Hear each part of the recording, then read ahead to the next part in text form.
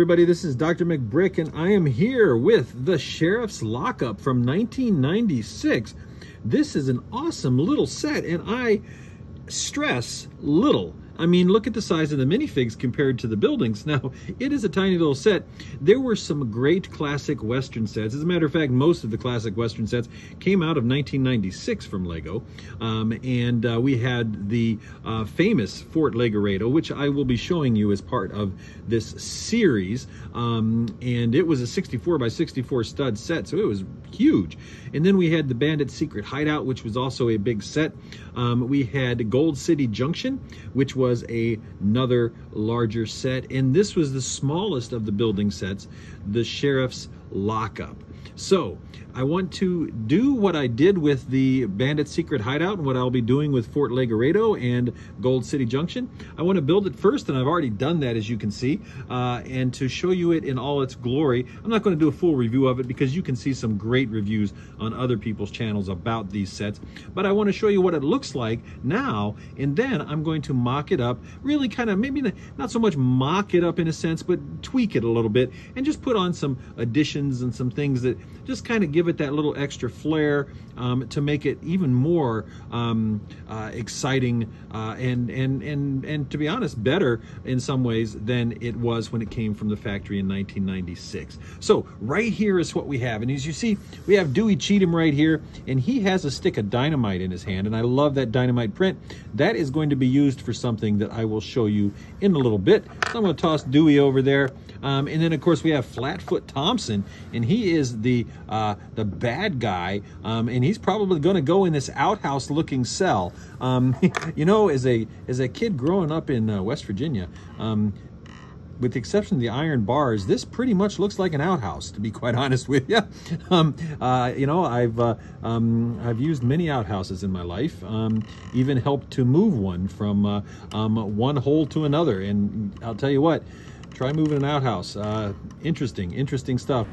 Yeah, trust me when I say it is no fun whatsoever. But anyway, I don't know why I'm getting into that. I should cut that out and put that on the bloop reel for the members and stuff. But anyway, this is the lockup. So this is the Sheriff's Lockup. What I'm going to do is we have the little deputy there, kind of the Barney Fife-ish guy, and then of course we have the sheriff, and there he is. His name's even up on the top there, Sheriff. Of course, this is a sticker up here, and this is back when Lego used to put stickers across 2 bricks. But this is in excellent condition, if you ask me. I'm very happy with the eBay seller who sold this to me. And so you see, it's a very small build. All of the Western sets were dollhouse builds at the time. So you could go in the back and you could basically find everything and, you know, kind of play and all this kind of stuff. This seat tilts up. Now, I'm not really sure why this seat tilts up. That would be kind of a good play feature if they had this wall where this was an ejection seat and you could eject the sheriff if you were robbing the place or breaking out of the joint. But it doesn't do that, so I'm not sure why it did that. And then, of course, the back. Oh, and we have. Oh, it also comes with a beautiful white horse, by the way. And this one actually isn't really even faded hardly, so that's nice. And then there's a little spot where they have their coffee, and they can slide their. I don't know if you can see that in there, but they can slide. I'll take this off. They slide the food into the jail cell there. Not sure what the flame is. I guess that's just a torch just to light the way there and stuff like that. And then here is the outhouse, cell that is built up, and you can see that there's a wall there. Now, remember how I said that Dewey Cheatham had the stick of dynamite?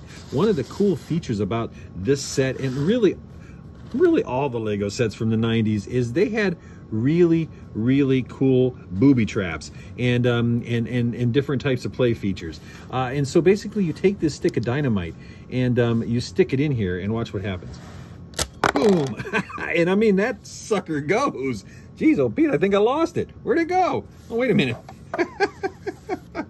Okay, it fell on the floor. So anyway, so you can see, and that's basically just a mechanism in here, this Lego spring that's loaded. So you kind of have to tilt the thing to get the dynamite back out. You put that back in there, and you set that back on there. So that's kind of how they break them out of jail, to be quite honest. And I just think that's a really fun play feature. We're definitely keeping that with the modifications that we're going to make. Speaking of modifications, let's get into those. Okay, here is my modifications, my mock of the Sheriff's Lockup set from 1996. Now, if you recall, this was oriented this way, and you had the front of the little Sheriff's Lockup was right here, and then you had the actual lockup jail cell that looked kind of like an outhouse sitting over there. Well, I decided to turn it around because I wanted to make it a full building. So let's take a look at what I did. Now, of course, I put a wagon wheel up here, just leaned it up against it, because what Western building would be complete without a wagon wheel leaning up against something, right? Of course, I have a chicken out there just for the heck of it. Now, I wasn't able to get every single part that was the old 1996 tint brown. I actually, as you can see here on the steps, I have in the bench back there, and there are a couple of other spots where I had to use the reddish brown of today. So I apologize for that, but I just did not have them in my collection.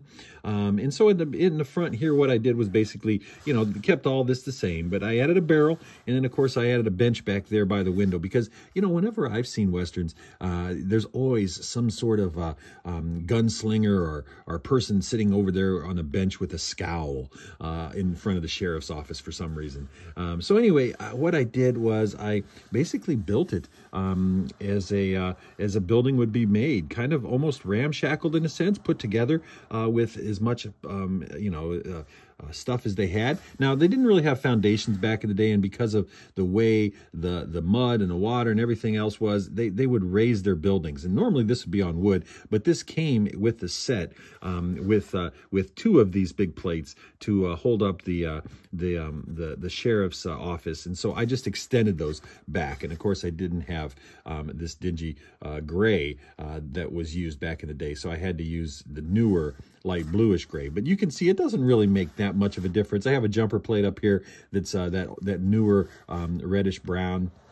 I put the Palisade bricks, which I had a lot of extra Palisade bricks. I had got a 200 of these types of Palisade bricks from an old eBay haul of all different sizes. Well, really the 4s, the 2s, and the big ones, because that's all they made. So anyway, so I got those a while back, and so I had enough to use those, and they're the original brown tint. Now the roof I made in a modular style, so the roof comes off, it just pops off with these two jumpers right here. And you can see how it's held on. And I had to use a really dirty base or a dirty plate. But what I did was I gave it some texture, because I thought, you know, if you think about it, they would be building, oh no, the play feature came out.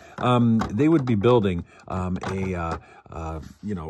this out of tin and all that kind of stuff, perhaps out of wood, but it would just be kind of nailed together and all different sizes and levels and things like that. So that's why I did it that way. Now I won't put these back on because I want to show you the inside, but I put a stovepipe there that leads to the potbelly stove inside, and all of that. So let's take a look behind. Again, the back is I tried to make it so that it looks good from all angles.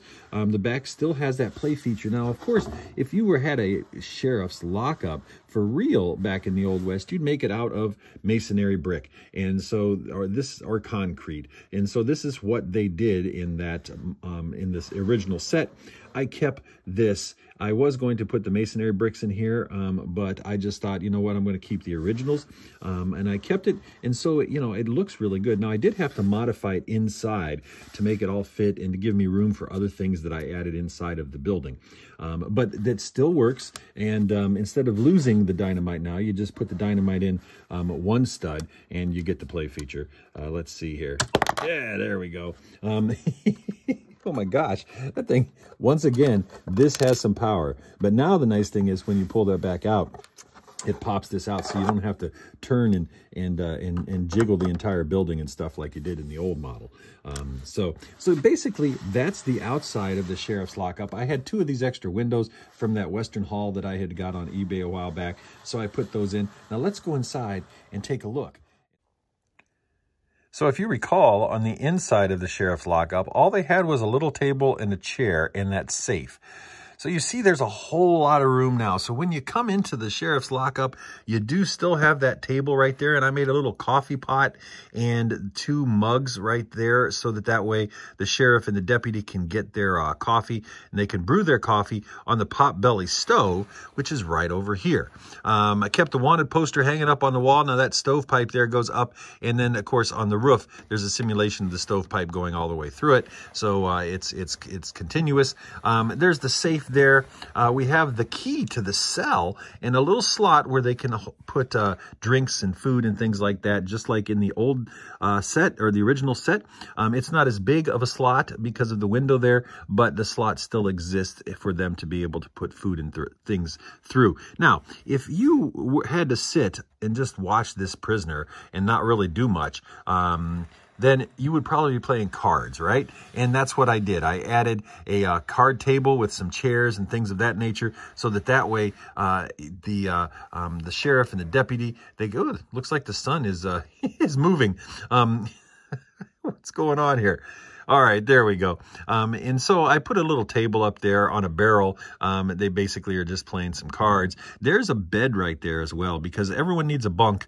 And, you know, you have to stay at the sheriff's office, and they have to take turns, right, at guarding the town and things like that. So there's always some sort of bunk or something like that in the sheriff's building of the Old West. And so I put that there, and as you can see, he has some of his weapons there, and of course laid his hat there while he's playing some cards with someone. Could be townsperson, could be someone else. Now the sheriff's lockup, the actual jail cell, it operates just as the jail cell did back in the day. Still looks like an outhouse, to be quite honest. It looks a little bit better because of the nature of trying to squeeze it together. I had to take it in 2 studs, and so there's actually a place to sit in there now. I mean, almost a suggestion of a little bunk for the prisoner. Now, I did keep this play feature here.